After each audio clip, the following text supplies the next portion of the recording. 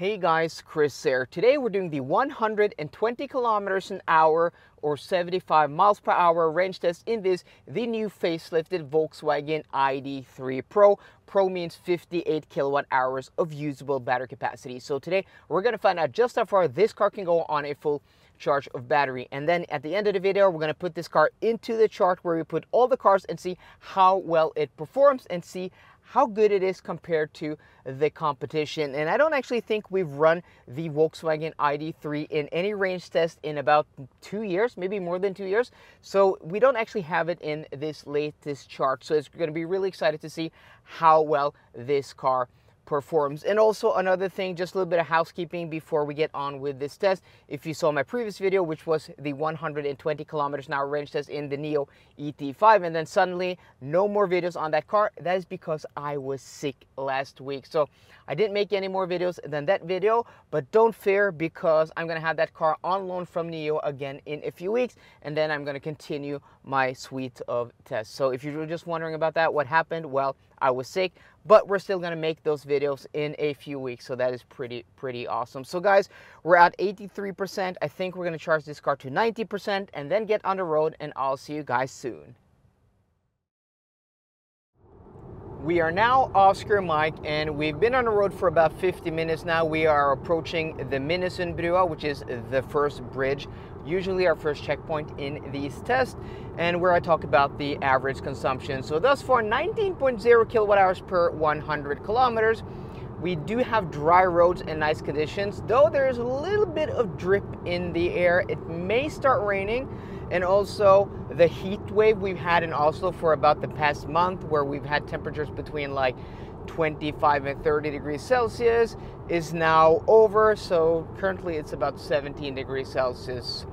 I'm guessing we're gonna have temperatures between 17 and 20 degrees Celsius, a little bit warmer where we started. So this really warm weather we've had for the past month is now over for a few days. We're gonna have, poor weather for a few days now, and then the heat's gonna come back. So looking to my left here, which is the Minnesund Lake, or Mjøsa Lake, I mean, it's completely calm. According to the wind map, we do have a very weak tailwind northward now, where we're moving of about 1 meter per second. I don't think, looking at the lake, we have any wind at all.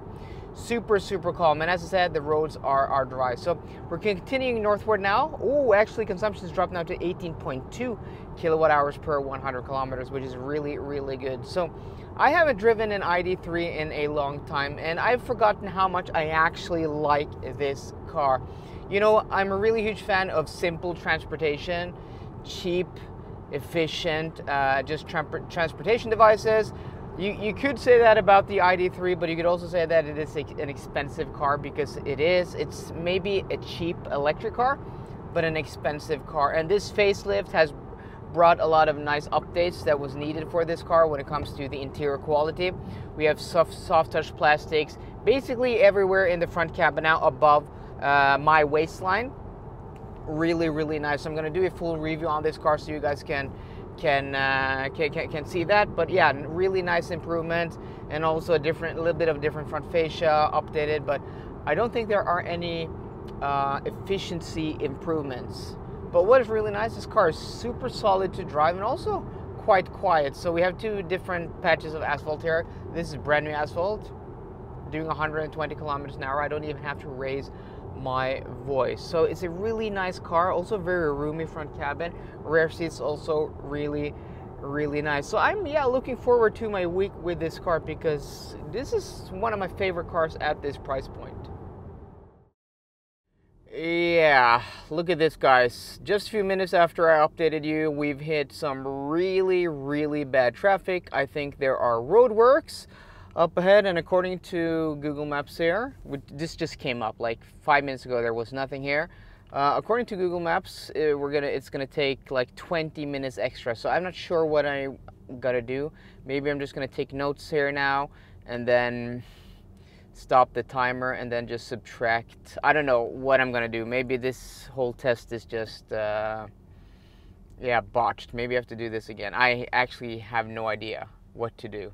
Almost an hour later, guys, and we are clear of traffic. So this means the test, the range test is still on.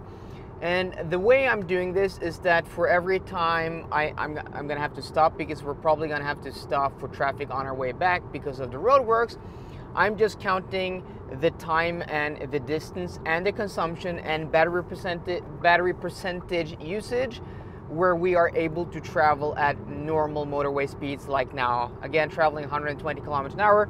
I just reset my timer, the trip computer and everything, and then at the end of the video we will just have to surmise everything up, and then we'll get our average consumption. But this route, because of that, will probably be shorter, 40 kilometers plus something like 25, so that's like 6,500, and yeah, possibly only, maybe, like if we're lucky, this route is now going to be 130 or 40 kilometers instead of the normal 216, because though that stretch of roadworks was over a really long distance. But hopefully we're still going to have a very usable test, because yeah, I don't want to come back here later today and do this test when it's dark, and we don't even know if the road's open then. Maybe it's completely closed because it's in the middle of the night. We've encountered that before in Sweden when me and Volvo Christian did a race from Oslo to Gothenburg and back again. We encountered just complete chaos in the middle of the night. So I think this is our best bet, but there's going to be an asterisk with this test where it's still going to be a really comparable result, but still, because of the roadworks, we're not going to be able to go our normal distance of a little more than 200 kilometers. Finally, guys, we're back here at our starting point after almost 3 hours of a trip today. Usually this takes a little less than 2 hours, so 3 hours is a really long time. So we're now connected here to the charger at 19%. And this car should peak at 120 kilowatts. Ambient temperature outside now is around 19 or 20 degrees. And as you guys can see, the speed is slowly building up. So as we're waiting for this car to peak out, I just want to give a huge thanks to today's video sponsor, Recharge, which is the largest charge point operator in the Nordic countries, Norway, Sweden, and Finland, with 4,000 charging points across all of these countries. They've been building out a lot of their charging stations lately and updating and upgrading a lot of them. Go check out my video with the 400 kilowatt chargers in Fredrikstad. That's an awesome video, which is the next generation of these Kempower chargers, which in of themselves are really awesome. So if you plan on coming to Norway, Sweden, or Finland this summer, if you plan on traveling in one of these countries and you are from one of these countries, I would highly recommend you guys to just check out where these new Recharge chargers are. There will be a link in the description box down below. Okay, so we picked up a little bit of speed here, 21% stated charge now, and we are at 102 kilowatts. So I was hoping for a little bit better temperature, because I've been able to get basically this speed at, hoping for a little bit better speed, because I basically gotten this speed when it's been a lot colder outside. Now with an ambient temperature of around 20 degrees Celsius, this isn't too impressive. I was really hoping to get that 120 kilowatts of peak, or at least closer than 101 kilowatts.